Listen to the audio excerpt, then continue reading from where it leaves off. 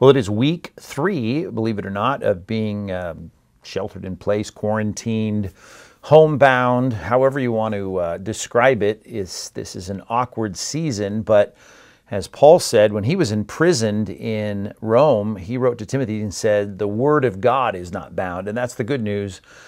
Even if you're writing on papyrus in the first century or broadcasting through people's phones and laptops, the Word of God isn't bound. And that's what we're here to do. We're here to study the Word of God, and we're excited about what God is doing in our church. And I just couldn't help but bring myself back to this great book in 1 Thessalonians to bring you a sermon today that I think is so appropriate to where we're at in our lives right now. So I want you to get your Bibles out, and I want you to turn to 1 Thessalonians. I've quoted this, I've referenced it, I've alluded to it several times in the end of chapter 2.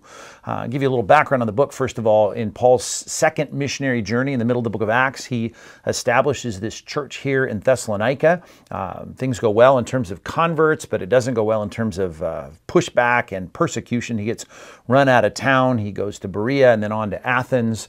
And he's traveling with Silas and Timothy, his missionary team members, and ends up getting separated from these Thessalonians. They had such a great reception in terms of the gospel and the word of God, but he's concerned about them. So he ends up in Corinth eventually for quite a long time, actually, and he sends Timothy, when he was in Athens, he sends Timothy back to go check on the Thessalonians. And so this was a trip that Timothy makes. And of course, this takes a lot of time. It's not like sending an email or a text. But when Timothy comes back, he brings good news as to what happened in the relationship that these people have with the Word of God and with the Apostle Paul. And so Paul, when he gets Timothy back to him in Corinth, he ends up writing this letter. So this is a letter, and I often refer to it as one of the most positive letters in the New Testament. It's got so many great things to say about the health of the church there. And I so love our church and feel like we're in such a good place spiritually in so many ways that I just can't help but think of this book when I think of where we're at. And this passage that I'm talking about after Paul defends his ministry, because of course there are a lot of critics, as there always are in any church, any good church, he ends up saying in verse 17, so I'm in 1 Thess 2, and I'm going to try to cover verses 17, the bottom of chapter 2, all the way through chapter 3. That's a lot, and this is an 8-point sermon, but it'll be shorter than it sounds. So let's look at this passage starting in verse 17. We'll just take a little bit at a time, and I'll make 8 observations that I hope will be helpful for our spiritual lives as we find ourselves sequestered or quarantined or sheltered in place or whatever you want to call it. Verse 17, he says, "But since we were torn away from you," and of course the persecution led to that. It wasn't the Corinthians or the Thessalonians' fault. It wasn't Paul's fault. He says, for a short time, he's got good intentions of getting back. Not in person, but in heart. In person rather, not in heart. Let me read that again. "But since we were torn away from you, brothers, for a short time in person, not in heart." Our heart was not torn from you. He says, "We endeavored the more eagerly and with great desire to see you face to face. Because we wanted to come to you, I, Paul, again and again, but Satan hindered us. For what is our hope and our joy and our crown of boasting before the Lord Jesus at his coming? Is it not you? For you are our glory and joy." I've quoted that a few times throughout this ordeal, this crisis, this COVID-19 crisis. But I want you to recognize, and I don't want to make too many observations in this last paragraph, but let me at least say this, that Paul recognizes here the value of these spiritual kin, his spiritual family, the church family at Thessalonica. And if you're taking notes, and I want you to, I would jot this down. Paul is doing this to the Thessalonians. I want you to do this to your church family, but I put it this way. Number one, you need to affirm your love for your church family. He does that here. Let's look at the very first phrase, verse 17. "We were torn away from you, brothers." Did you know that brothers is the most frequently used word, over 300 times in the New Testament, for how we relate to each other, that we are considered family? That's the picture here. And that's why I put it that way in my notes, that we are affirming our love for our church family, like Paul is. Even the word disciple, which I often say is one of the most frequently used words in the New Testament for people who we would call Christians. Christians only used 3 times in the New Testament, and it began as a pejorative term. But the word Disciple, learner, very important, very central in the New Testament, but here's a word that's used even more. He calls us brothers over 300 times. This is our family. This is our spiritual family, and he's affirming his love for them and calling them, look at this in verse 19, our hope, our joy, and our crown of boasting before our Lord Jesus at his coming. Paul expresses this kind of deep desire to be with the people of God, even though he cannot be. And he's reminding us, by the way he so values the people of God, that we as Christians are not independent, we're not solo, we can't be seeing ourselves or even defining ourselves just merely as individual Christians. You might be an individual Christian, of course you need to be, and have your own relationship with God, but I don't even like the phrase personal relationship with God, because we are, even though we have a personal relationship with God, we are together as a family. You're given to a particular family in a particular place, much like these folks were in Thessalonica. They were there together to interact with one another. As Paul wrote elsewhere to the Corinthians, you're like a body, and every part of the body is necessary. As he says in 1 Corinthians chapter 12, verse 21, the eye can't say to the hand, I have no need of you, nor again the head to the feet, I have no need of you. On the contrary, verse 22, the parts of the body that seem weaker are indispensable. Every part of the body is important. So we need to understand the essential role of the church in your Christian life. And you need to realize how significant that is. And Paul has already spent time in this letter affirming that love for them. Look back up at 1 Thessalonians chapter 2, verse 8. He says this, so being affectionately desirous of you, we were ready to share with you not only the gospel of God, but also our own selves, because you'd become very dear to us. There's just a great statement of the way that he wants them to understand his love for them. And he proved it clearly. And look at the next verse, in verse 9 of chapter 2. For you remember, brothers, that our labor and toil, we worked night and day that we might not be a burden to any of you while we proclaim to you the gospel of God. He proves it by his deeds. He says it with his words. And we need to understand how important it is that we love one another. This picture of this brotherly love is so important. As a matter of fact, we owe it to one another, even if we don't know each other as well as we should, even if we don't feel like we're as close and friends with everyone in our church. We have an ongoing debt. Let me read this passage, Romans chapter 13, verse 8. Owe no one anything. In other words, don't have any debt that's outstanding that you haven't paid, any past due bills on your kitchen table, except, here's the past due bill that you ought to feel, except to love one another. That's a great statement. I remember buying my first condo, and I had the owner carry a second on the condo, and then he handed that second to his kids, so I'm paying his children every month, because the father took this debt that I owed him and he gave it to his children, and now I had to pay them every month.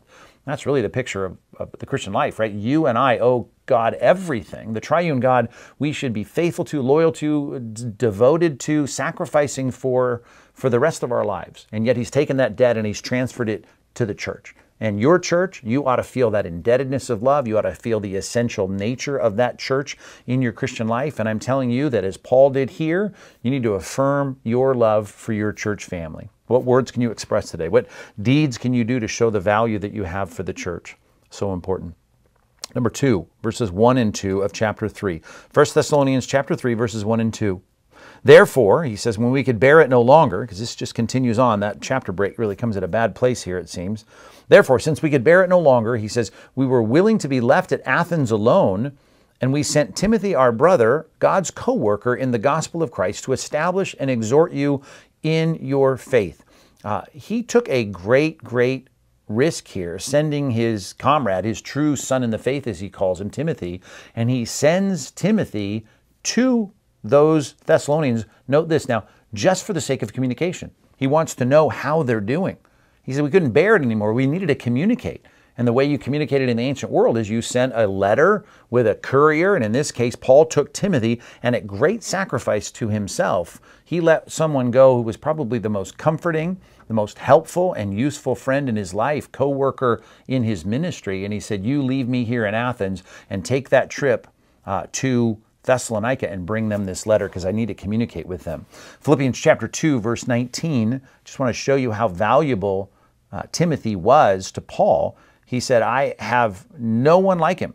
he talks first about the same thing that happens in Philippi. He says, I'm sending Timothy so I can be cheered of the news by you. I need to communicate. For I have no one like him, verse 20, who will be genuinely concerned for your welfare. For all seek their own interests and not those of Christ. That's the general default position of most people, right? To care for themselves. But you know Timothy's proven worth and how as a son with a father he has served me in the gospel. Think about that. Here is this tight, close relationship, and he's saying, I'm going to do without that. For months, as I send Timothy to you, as you host him there, as he gets information and you send information back. That is so important to see the pattern here. Sacrificial communication. Number 2, if you're taking notes, jot it down. Sacrifice to communicate with your church family. It's that basic here. Paul works hard and at great sacrifice to himself in relationship to send his closest spiritual ally to make this communication happen. And how hard is it for you to download in this case, in our COVID-19 sequestering, a program on your iPad, something on your phone?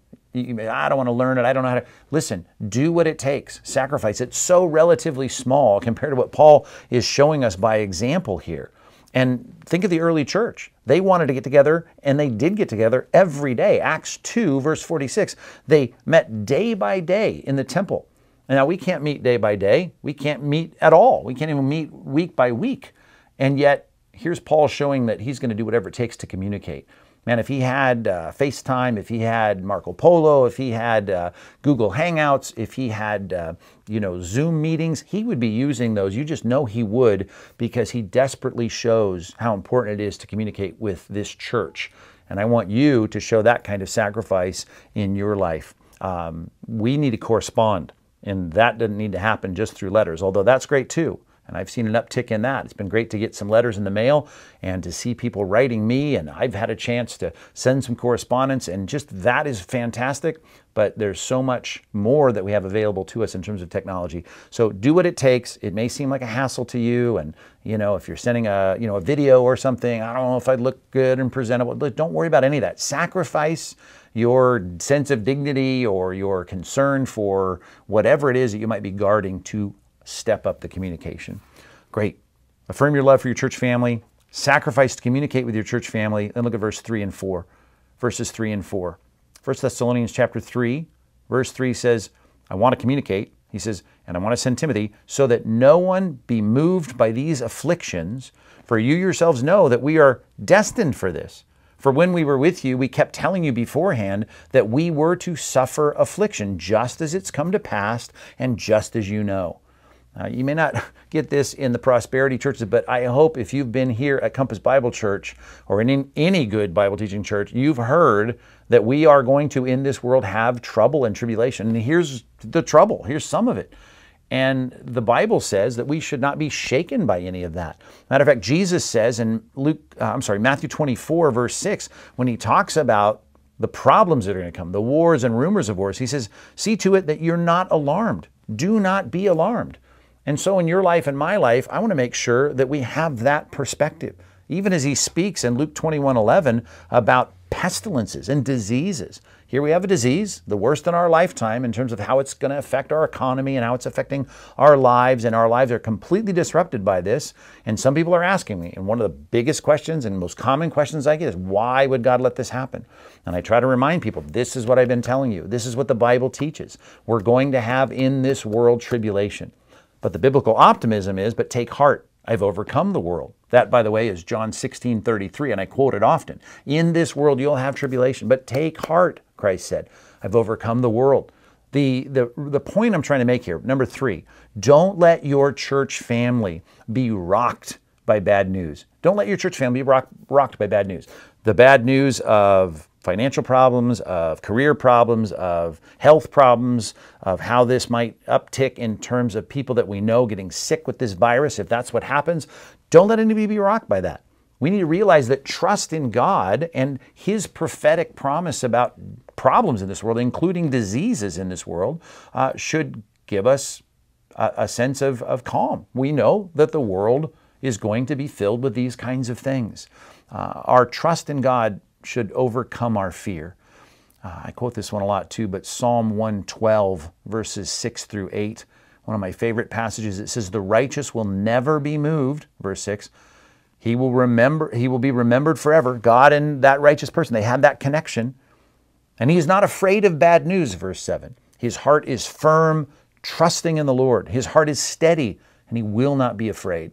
That's the perspective we need to have. And I'm trying to get us to think in this sermon about how Paul is exemplifying these kinds of interpersonal connections that we ought to be having in our lives. So I'm going to say this, not just you don't be rocked by the bad news that might be coming and increasing and compounding in the weeks and days ahead.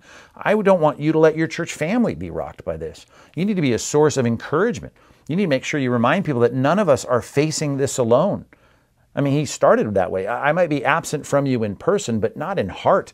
As he says elsewhere in Colossians 2:5, I may be absent in my body, yet I'm present with you in my spirit. There's that picture. Paul says it 3 times in his writings, that I am there. And I'm always thinking, I'm always praying, and I'm always interceding for you. He says that multiple times to the churches that he writes. So I want to comfort one another. I want to have that sense of we're in this together, and that we, as Proverbs 28:1 says, that the righteous are as bold as a lion. We're not rocked by this. We're not despairing. We're not anxious. We're not worried. I know that's been a common lesson throughout all of this from me and other pastors, but that's a good lesson to be reminded of now that we're entering to weekend number 3 of this crisis. Do not be rocked, and don't let your church family be rocked. Put your arm around them. Let them know everything's right on schedule.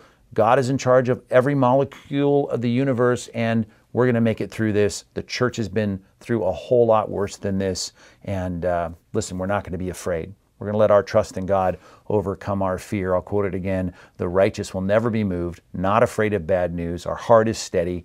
We trust in the Lord. We will not be afraid. What a great, great passage. Verse 5. 1 Thessalonians chapter 3, verse 5. Just moving quickly through this passage. He says in verse 5, for this reason, when I could bear it no longer, I sent to learn about your faith for fear that somehow the tempter had tempted you and that our labor would be in vain. You remember when Jesus tells the story of the seed and the soils? And that first seed, it just seems so obvious. The seed that falls on the road, on the pavement, on the worn path, and the birds come. Satan, it says, as he interprets that parable, comes and snatches it away. Well, the next one is a little bit harder for us to interpret, but let me give you that here from the context of this parable of the soils from the Mark 4 reference to it as Jesus is teaching in verses 16 and 17. He says that rocky soil, he says, are those who hear the word and immediately receive it with joy. They want to come to church. They want to hear these sermons. They're starting to pray. But, verse 17 says, they have no root in them. And they have no root in themselves, and they endure, but they endure for a while. And when tribulation or persecution arises on account of the word, immediately they fall away. And again, we don't see the detail of Satan coming and plucking it just immediately out when they hear it out of their lives. But here, clearly, you can be assured, as this passage says, when someone who looks like they're on track with Christ hits a tribulation or a trial, in this case, in our case, a bad time financially, health-wise, in terms of their social disruption, if their faith is going to be rocked, Satan is certainly there to take whatever phony faith, whatever surfacey faith that has no root, and to pull those people away. And so we need to make sure that we're caring about people's spiritual health, that they're getting through this trial and not being like that second soil that's the rocky soil that because of persecution, they go, well, I was into all this when things were good, but I'm out of it now. I put it this way. Number 4, care most about your church's spiritual health. Okay? Care most about our churches. Let me quote it how I wrote it down. Care most about our church family's spiritual health. Nothing more important than that. We get a list all the time with people that are sick and have problems and surgeries in their bodies. But you know, nothing is more important than how they're faring spiritually. Let me get this passage to you about the concern of John as he writes the people that he is caring for. I mean, he loves them and he wants to be with them. But he says in verse 2 of 3 John, he says, I pray that it may go well with you and that you may be in good health as it goes well with your soul. Of course, we want people to be healthy. He says, for I rejoice greatly when the brothers came and testified of your truth. Again, another apostle communicating and wanting to hear a good report, and he did. He says, it is indeed you are walking in the truth. Then he says, I have no greater joy than to hear that my children are walking in the truth. In other words, it's a good thing to pray for people's health. Good thing to pray that someone gets through their surgery, or in this case, that someone doesn't come down with COVID-19. That's all good, but the priority is, how are you doing spiritually? And instead of saying, well, you got a cough, is it strep or is it COVID-19? Do you have the coronavirus? I mean, we should care about that clearly, as John did. But far more important, the greatest concern we should have is where people are spiritually. We don't want people's spiritual lives to be second-tier concerns of ours, because if that's the case, we may be very indiscriminate about cheering people on as though they're rooted in Christ, when in fact they're not rooted in Christ. They're not abiding in Christ. They have no fruit that's going to come from their lives. All they're waiting for is a trial to fall away. We don't want that. The trials test our faith, right? That's the issue. 1 Peter chapter 1, verses 6 and 7, it talks about being grieved by various trials, and it says in verse 7, so that the tested genuineness of your faith, right? That's the real thing. The trial, it's testing whether or not your theology is true. Is it real that you're trusting in Christ, not for a better temporal life, but for the forgiveness of your sins and the atonement that is applied to your life that gets you right before the God of the universe? I mean, that is what this is all about. And as he ends that verse, that it may be found to result in the praise and glory and honor at the revelation of Jesus Christ. We want your faith to be real. We want our church family's faith to be real. So we're caring more about their spiritual health than their physical health, although we clearly care about their physical health. So maybe the conversations you need to have more often is not about hand washing and masks that you're wearing, although I get all that. But how are you getting along spiritually? How's your spiritual health? What kind of viruses might be creeping into your spiritual walk with God? I mean, is your prayer life real? Is your time in the Word true? Is your connection with the Lord, is it real? Is it organic? Are you really getting along spiritually? Let's ask more about that and care most about that. Number 5, verse 6, back to our passage. 1 Thessalonians chapter 3, verse 6, he says, but now that Timothy has come to us from you, he's come back with this message now, a good report, and he's brought us the good news of your faith and love, and reported that you always remember us kindly and long to see us as we long to see you. For this reason, brothers, in all of our distress and afflictions, and Paul's going through it, he says, we have been comforted about you through your faith. For now, verse 8, we live if you are standing fast in the Lord. For what thanksgiving can we return to God for you, for all the joy that we feel for your sake before our God? Let's stop right there. That picture of Paul being so encouraged, being so heartened because of the good news of someone's spiritual progress. I put it this way. Number 5, we need to expect our church's health, our church family's health to ease this trial. You lose your job, you lose your health, you lose everything that you may find dear in the temporal world. The thing that makes this better for us and easier for us, the thing that comforts us even in the midst of our own deprivation and afflictions, is the fact that your church family is thriving spiritually. Just like John said in 3 John, verses 2 through 4, I have no greater joy than when I hear that my children are walking in the truth. And I'm talking about my brothers and sisters here in this context. Is my church family thriving? And if it is, you know what? That brings me joy even in the midst of the problems. Look again at that verse in verse number 7 and 8. For this reason, brothers, in all of our distress and affliction, we've been comforted about you through your faith. We hear of your strong, real faith. For now we live if you are standing fast, Lord. Okay, live. Of course, he's alive. He's writing this letter. I like some translations that add a word to help us understand what Paul is saying here. We really live. Right now I feel like we're just vibrant and we have life and energy and joy. We really live. In other words, of course, we're not talking about biological life here. We're talking about spiritual vitality. We have that when we know that you're standing fast in the Lord. So expect our church family's health to ease this trial. That's an important part of what we understand in terms of getting us through this with a good, positive, healthy heart. One more passage in this regard, Proverbs 25:25. It's an easy verse to remember the address for. It says, like cold water to a thirsty soul, so is good news from a far country. And of course, all their communication was from far away, right? Timothy was coming from Thessalonica to Athens, and that was quite a journey. And here's Paul getting that good news, and that proverb says it's like, when you're really thirsty, getting a nice cold bottle of water. That's the feeling of refreshment. So I don't care what might have changed in this situation or what might be ahead in terms of the change. I don't want you to fear that. I don't want you to worry about that. I don't want you to be anxious about that. What I want you to do is to recognize that the concern that we have for our brothers and sisters spiritually, when those reports come in and they're good and you see people thriving in their prayer life, their intake of the word, their love for each other, you know what? That's the thing that's going to ease this trial for all of us. If our church comes through this spiritually strong, right, then your faith, your heart, your attitude can be vibrant, can be positive, can be really that biblical optimism that can really drive you through this with a positive outlook.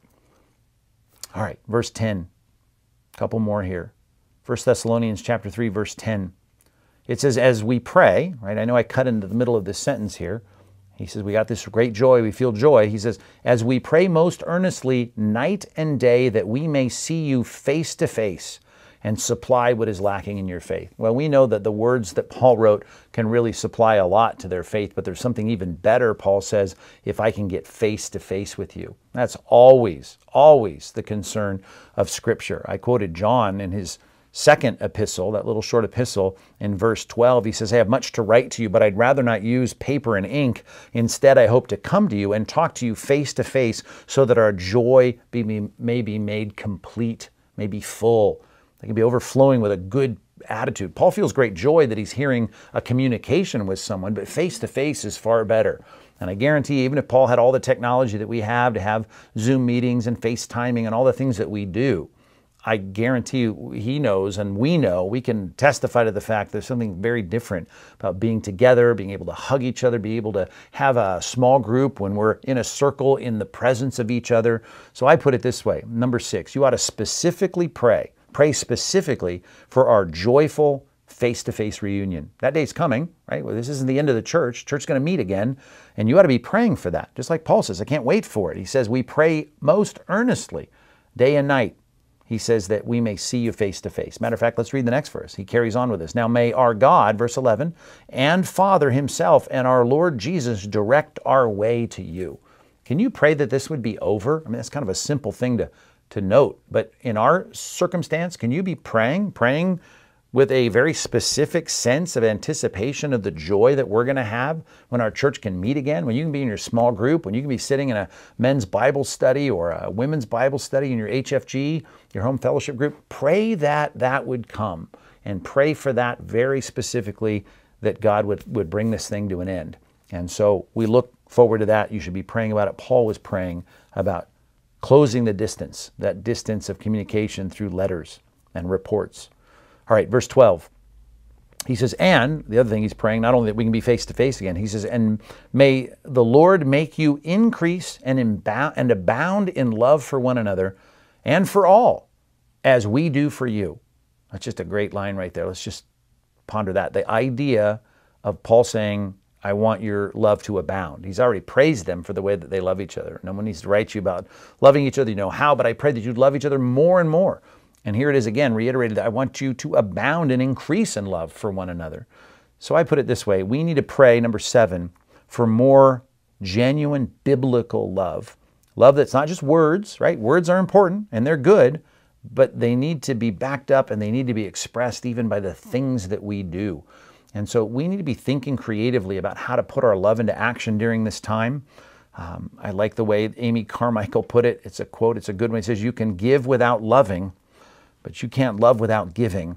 And so we need to make sure, as 1 John 3:16 and 17 says, that just as Christ laid down his life for us, we ought to be willing to meet whatever needs that we can. He says, if anyone has the world's goods and sees his brother in need, and that's a practical thing in the midst of this crisis, yet closes his heart against him, how does the love of God abide in him? Right? We can give something with a bad heart and really not love, but we can't love and not be driven to give. Real love is defined that way. And by the way, I might add, and I've been talking about both of these things throughout this crisis, as it says there in verse number 12, may the Lord make you increase and abound in love for one another, that's the church, and for all. So it's got to go not only to our church, but also outside of our church. That's why I wanted you to make that Brady Bunch grid of 8 squares that surround you and say, who are those people? And how can you care for them? And as it says in Galatians chapter 6, as you have opportunity, let us do good to everyone, but especially to those who are of the household of faith. So your first priority, obviously, is to care for your brothers and sisters in Christ who are in this church, who are part of Compass. But beyond that, you got to be looking for opportunities to serve those around you. And I hope you're doing that. I hope you're getting an opportunity to serve your neighbors, to serve people at work that you normally see in the office, but now you don't. Check in with those people and make sure you're seeing more biblical love, which isn't just good feelings. It's not just saying platitudes and nice things. It's really about caring for people and their well-being and wanting to see some kind of demonstration of that in what you do. Pray for more genuine biblical love. Last verse in the passage. We'll get our 8th point from this. It says here, so that he may, the Lord might, establish your hearts blameless in holiness before our God and Father at the coming of our Lord Jesus with all of his saints. That's always Paul's perspective, to look past the current situation, all the imperfections in this case of Satan's tempting the church, of separation and Satan hindering them from being together. And he says, I can't wait for this, that everything's going to be just the way it ought to be. We're going to be set apart. We're going to be righteous. We're going to be holy. We're going to have all that we have been promised when the Lord comes. So I put it this way. You and I we need to anticipate, number 8, our eternal family home. And you ought to always be thinking about that. Every trial, and we've talked a lot about this in Romans 8 last time, but every trial can be tempered and we can be buoyed and bolstered and held up when we can look past this cross, as we saw in Hebrews 12, to the crown. We got to see that God has got a place for us. The promise of 2 Peter 3:13, that according to God's promise, we're waiting for a new heaven and a new earth in which righteousness dwells. Titus chapter 2, verse 13 calls this our blessed hope. The blessed hope, the thing that makes us happy, the happy hope, the thing that gives us a good perspective even in the present crisis because we see what's coming for us. I mean, I've tried to give you this theme of a spiritual family, and that's where we need to draw close and care about each other as though we are brothers and sisters in Christ. And that really goes beyond every other kind of alliance or fraternity we might have with other people. And the Bible then says what's going to make this even better is when this spiritual family gets its spiritual home. And the New Jerusalem, Revelation 21, 1 and 2, comes down out of heaven like a bride prepared for her husband. That new heaven and new earth, that's coming.